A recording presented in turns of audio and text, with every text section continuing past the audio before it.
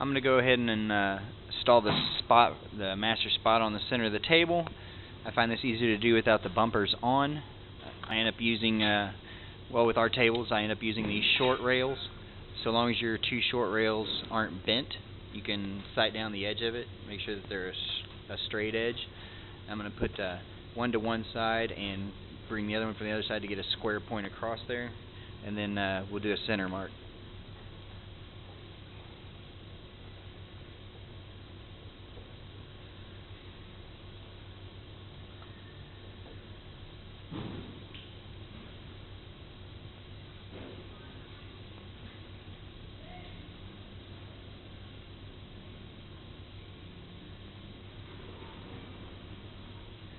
So basically I got, I know where my mark's at over here. I got it marked on the edge of my table, so I got this signage on here. But where they both meet in the middle here is basically the center line of the diamond. So now that this left track is straight across there in the middle, I'll pull the right track out of the way. Then I'm going to do a center dot. See our distance here. 43 1/4, so we'll divide it in half.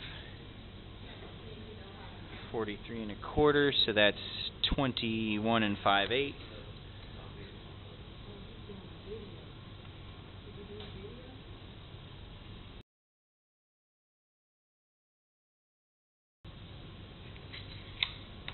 So we got the center mark there with a small black dot, and that's where I'll put the spot. And alright, so like I said, it just took a felt tip marker, and there's just a light black dot right there. You probably won't be able to see it. There it is. Right there. That's where the dead center of my spot's going to go.